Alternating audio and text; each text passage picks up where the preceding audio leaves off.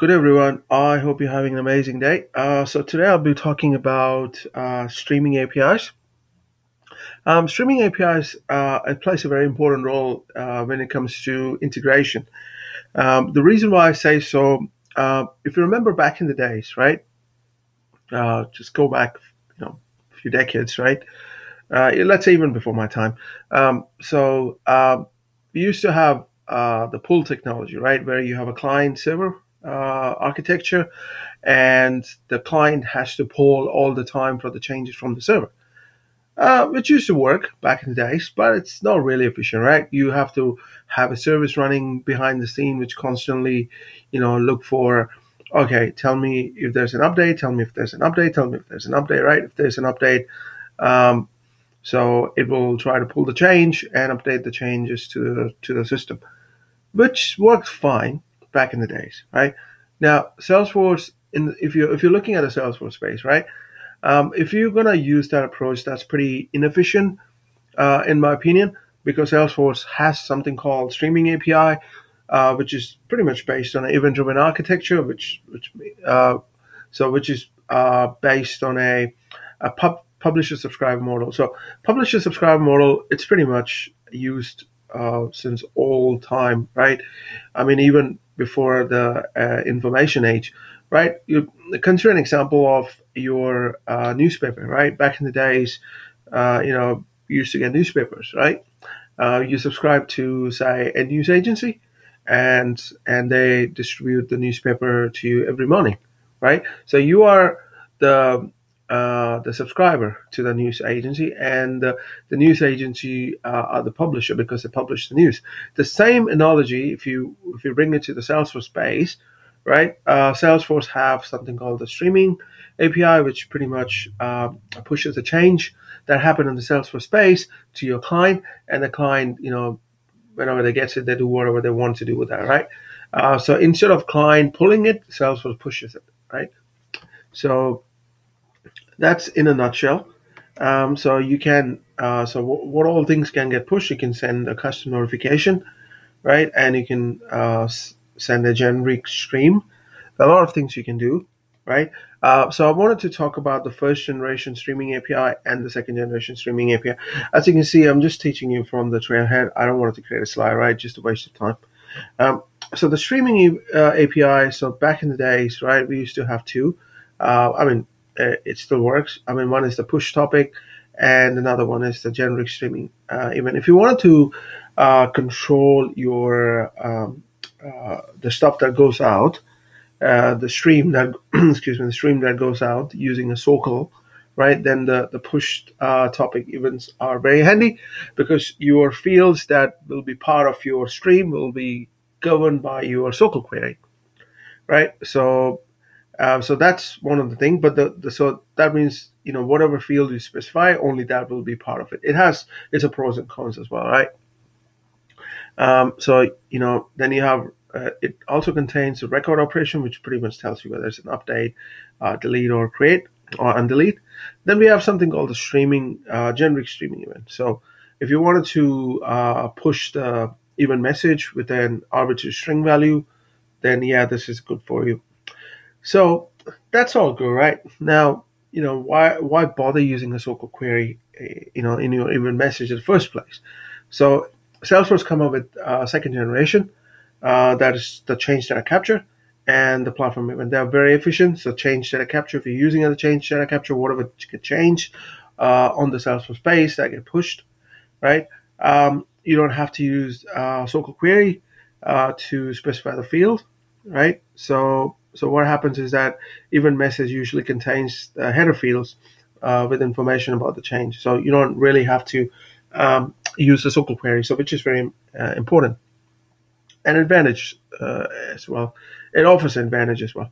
The platform mirror is another, I would say, a new kid in the town, because the platform event it's like a new version of generic streaming. I've used platform event a lot. I mean, I've used change data capture as well. Platform event, right? You can customize your message. It's pretty easy, right? I'll just show you what exactly you need to do when you wanted to deal with the platform message, platform event. So in Salesforce space, right? You can create a platform event first of all. right? So what do? You just go to setup, yeah, and just look for platform event, and then you can create a new platform event, and then once you create it, you can add a field and all kind of stuff, right?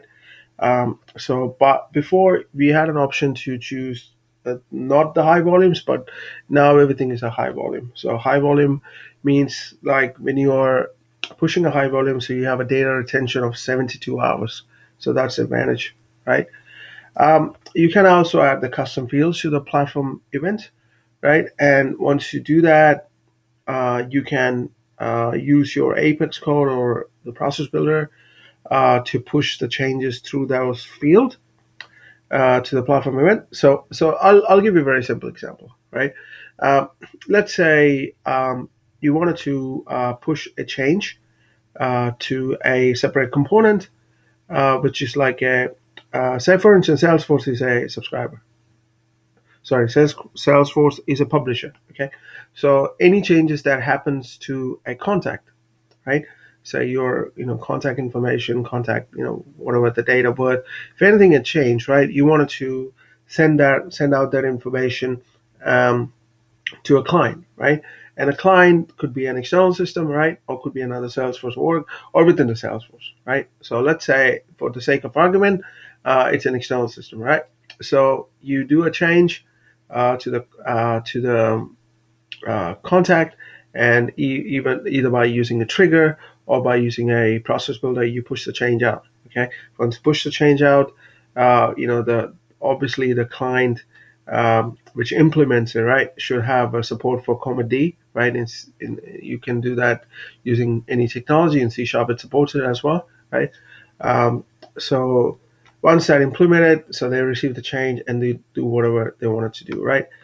So if for whatever reason, right, if the client didn't get changed because the system is down, or system went down, so you can use the replay ID. So the replay ID will pretty much, using a replay ID, you can get the information that's been pushed.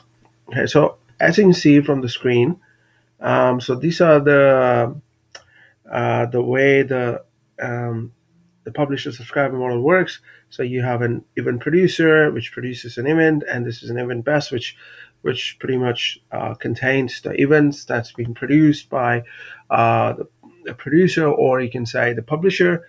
And then you have an event consumer which pretty much subscribe to it, or you can say subscriber which subscribe to this to the event. And then once you receive a message, consumer will grab it and do whatever it wants to do, right? If you wanted to enable the change data capture, so it's pretty simple. So, like I showed you for platform event, I talked about the platform event in detail, so I'll put a link in the description below. When I was teaching Platform Developer 1, I talked about how to implement platform event. I talked about using triggers, so check it out. You'll find it more valuable if you wanted to learn more about platform event. It's more and more getting used, so I would highly encourage you to check it out. Right? Okay, so I will do the change. So you type change, right? It will say change data capture. So if you wanted to make contact as a part of it, so you just do